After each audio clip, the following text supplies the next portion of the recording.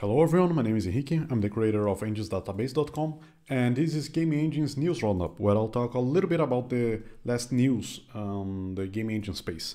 So how this is going to work out is that I got the news tab here on engines.database.com, and all those links here that you see, they may have come from the official Game Engine's website, social media, or GitHub release. And we'll talk a little bit about the most interesting stuff here. And that's it. There's a lot of cool stuff being made, so let's check it out. So first, let's talk a little bit about Godot again. So Godot is approaching 4.2 stable release, and now it's just launched the 6th version of the beta. And so here we are. This 6th beta fixes a number of showstopper regressions via some relatively core changes. Those will need through testing to ensure that we are not introducing other issues that would prevent users from moving from Godot 4.1 to 4.2. Please pay specific attention to those changes and ensure that they do not cause issues in your projects. Then it lists here a bunch of possible issues that you have to pay attention. If you are using a beta version, if you're changing your Godot beta version, you should probably read this to be really careful, because this is beta. It may still have some regressions, so yeah. Please do back up your project if you're using a beta version. But yeah, that's it. That's a beta version, a new beta version, so it's mostly bug fixing. If you want to check out the new features of 4.2, there is this link here, 4.2 beta 1, that lists all the new features of Godot 4.2. So yeah, very excited. There's some really cool changes here, and hopefully we'll see a release candidate soon for the 4.2 release. Unity published 3 articles this week on their website. The first one here is the most interesting one. Our first ever ebook for level designers is here. To be honest, I don't even know if there are many level design books out there. So it's really cool to see like some content about this, specifically about level design, right? And yeah, they made a very, it was actually quite extensive ebook. I downloaded it. I don't know if I can show you because, you have to register, or maybe you have like to download from their website. But here in this article, they give you, just a kind of a summary of the whole article, of the whole ebook. And the ebook is basically divided in 3 parts, right? The first part is about level design in general. It's about like general concepts, about prototyping, level design, about blocking stuff, how is the approach of researching, in level design. The second part is more of an introduction to Unity for level designers. So if you don't know Unity, you never, played around with Unity, you have like some very core concepts explained there for level designers. And the third part is a more in-through description, is a more in-depth description of the main tools they basically want to advertise for, which is the Pro Builder and the Pro Builder and the Terrain Editor, right? And so there are a lot of really cool stuff there. The first part of the ebook is, I think it's, there are some really cool general concepts there that you can apply pretty much everywhere in every level design you make, even if you're not using Unity. So it's pretty cool. It's free ebook, so you should totally download it. It's really nice. But yeah, that's basically it. That's the first article. It's the most interesting one of this week. Here is the second Unity article. Unity Fundamentals seeks resources to help you master the basics. So the problem with this article is that the title is kind of misleading because it makes you think that it's talking about like general stuff, but actually, 80% of the article is about AR and VR experiences. So they are making a very, marketing push about all the AR and VR tools that Unity has, because Meta Quest 3 just launched, and it was at least it looks like it's quite a successful VR headset, right? So people are talking about it, people are creating new VR experiences, so they're trying to make this marketing push.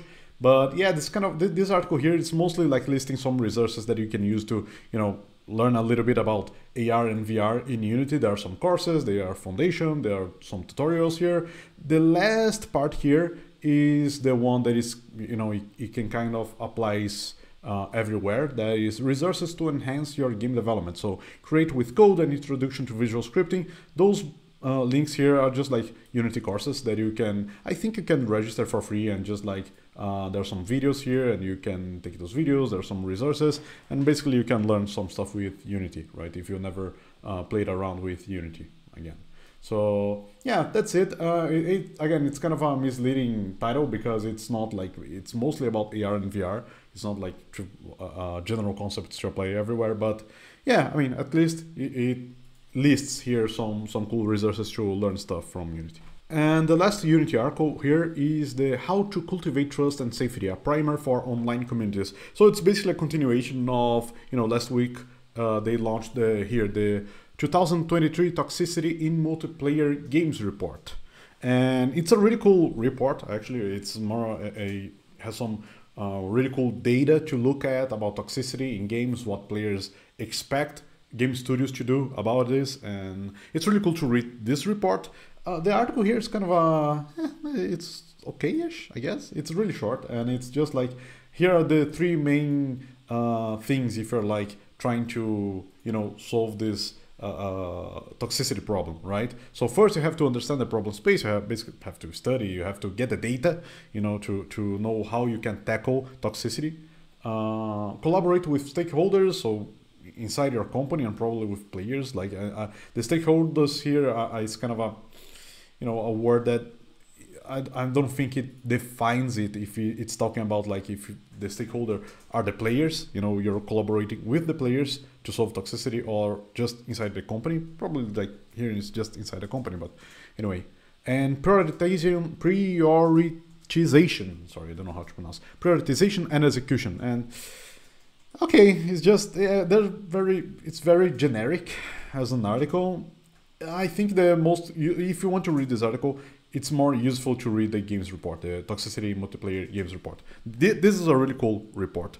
You should read it. If you're working in a live operation game, in any kind of game that has live ops, this kind of stuff here, it's a very good material to read.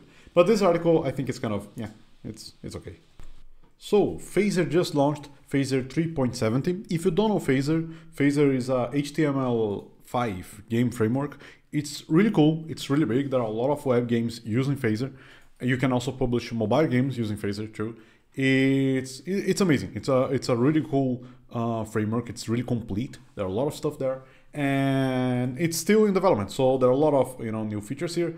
I think the main one here is this round pixels. So round pixels is a funny name. I actually looked around to see like if there's a general concept about round pixels, but I think it's just about making pixel perfect stuff. So here the game config round pixels property is now true by default.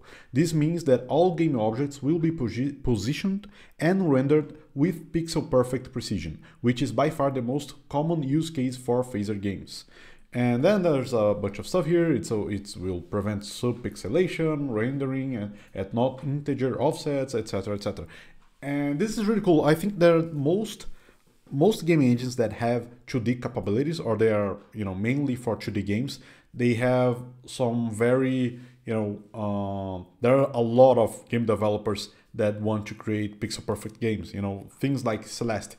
Celeste, you must have pixel perfect rendering so the player knows exactly where they are, because there are pixel perfect jumps and etc. So every game that has like 2D capabilities have this kind of niche, this kind of necessity. So this is really cool, the fact that it's now like basically allowed by default, and it's GPU rendered.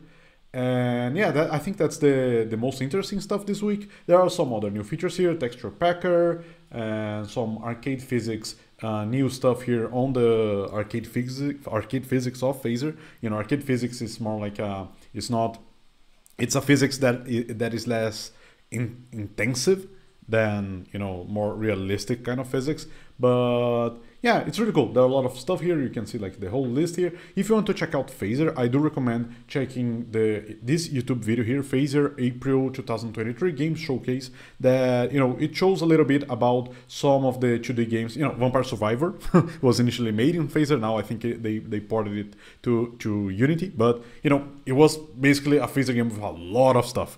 And this is insane. This is really nice. And there are a lot of other games here, so you can check, you know, the kind of stuff that is made with Phaser. You know, there are even some 3D capabilities in Phaser too, so yeah, that's it. Defold just published this small short tutorial, mastering render targets.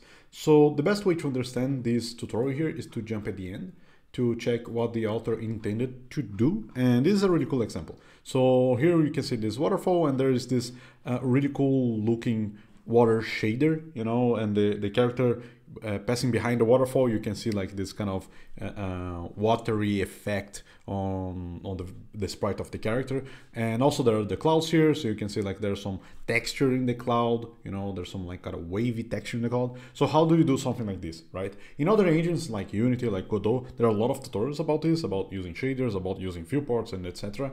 But how would you do this on Defold? And this tutorial here explaining it, how to create this kind of effect. It also like gives some cool insight in how to change this effect to other, you know, to create other kinds of effects. So we have this pixelation effect here. We can also apply shaders, you know, with different black and white shaders. We can also use some manipulation there. We can also have this kind of magnifying effect here on the viewport. There's some really cool stuff that we can do. There's also like, for example, this kind of mini map-ish kind of texture here. So yeah, it's a really cool, really short tutorial. And other, you know, other engines like Defold, they are not as popular as Godot, as Unity, as Unreal. So they need this kind of tutorial to, you know, for users to check how to create this kind of stuff more easily. So yeah, that's a nice tutorial. So really short news here, but it's an excuse to talk a little bit about Wonderland Engine. So they just launched 1.1.3, which is a minor version. It's not, there are no new features here. It's just like this a small footnote here. This release makes streaming binary files even more powerful and brings lots of bug fixes and UX improvements. So it's just this, there are no like new features. But Wonderland Engine is, you know, it's a really nice engine. It's built highly optimized web-based XR apps that run on any device. So XR is the acronym for mixed reality, you know, so it's basically augmented reality and virtual reality. And we're seeing a lot of stuff like this, you know, nowadays. You know, maybe it's getting back on the hype, you know, not metaverse, but, you know, just virtual reality because of Apple, because of MetaQuest 3, which is, you know, again, it's being at least quite successful device. So yeah, we are checking like some game engines that are VR and AR ready, right? And Wonderland, it's a really cool engine. You can see here on the showcase, they have some really cool demos you can check. And so if you're interested in XR, in augmented or virtual reality, you should totally check Wonderland Engine, right? So more short news. Narrat just launched 3.7.0, so it includes lots of new formatting options for HUD stats. It also has lots of technical changes behind the scenes to config, to make hot reloading of config files work better in more places. So the thing about Narrat is for, you know, it's a game engine for narrative-driven games, but it's a little bit different than Twine because it has some features specifically for games that have light RPG elements. So for example, you got some resources, you got some quests, you have an inventory, it's more or less ready on Narrat, right? You can use Narrat features to create this kind of stuff. And it's, you know, way more easier than to create this by yourself using JavaScript in, for example, Twine. And it's a really cool game engine. And this here, the fact that now you can have this formatting for HUD stats, it's really important for, you know, to customization, because basically you're using Narrat features to create this kind of, you know, light RPG elements with some resources. You got energy here, you got money. So now you can customize this better, right? So yeah, it's a really cool game engine. If you're interested in checking out Narrat, you should check here the demos. No, sorry, here, narrat.games. And there are a lot of really cool stuff here you can check to get more or less like the feel of the games that are made with Narrat. So last news for this week, Verge 3D just launched 4.5.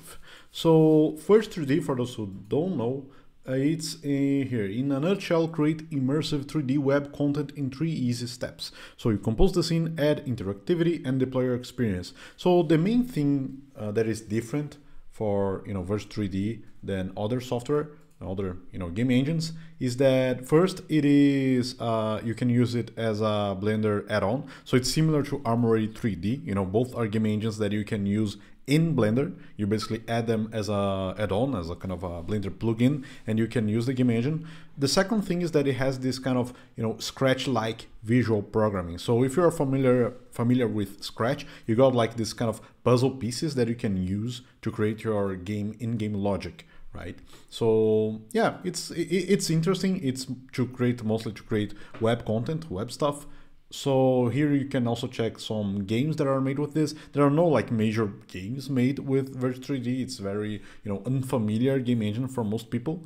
But yeah, you can check here, for example, the Farmer Journey here, and you can see more or less like how you can. There's a it's a small example of a runner in Verge 3D, but it works and it gives you this kind of glimpse of what you can do with using Verge 3D, right? So yeah, it just launched 4.5, and you got here some cool looking features. You got some new application settings. So this is mostly like to change your some application looks and to customize your application for web. So here you can change like preloader image and style, full screen button annotations, etc., etc. You can now customize the style of the HTML components that is going to export when you're exporting a HTML page from this engine.